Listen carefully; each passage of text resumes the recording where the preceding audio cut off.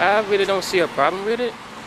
I mean, honestly, to be honest, I kind of feel like the arrest rate will kind of go down a little bit because a lot of people get arrested for marijuana.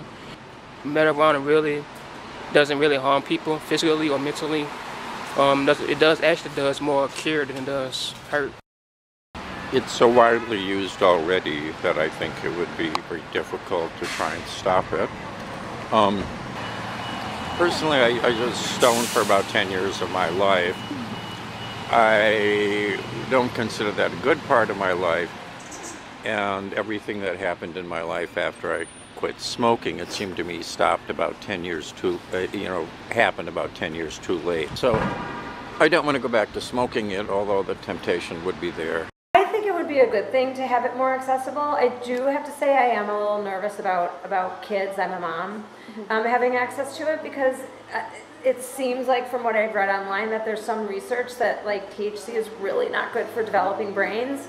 So I do worry about kids having access to it. If you're under 20, your brain is still developing. But in terms of it seems way less harmful than all the opiates and narcotics that people are taking. So, and I don't really view it as any different than alcohol,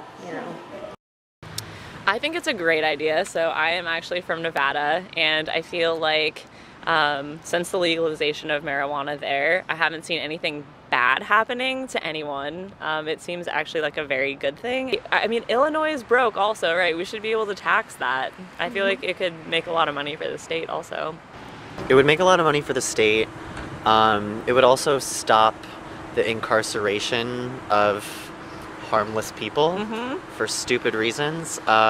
Decriminalizing it would also allow us to produce it here and not import it from shady-ass nations. So I agree with that. Like, if we want to cut down on the drug trade from other countries, just make it here. Yeah. That's a really Made good in point. America.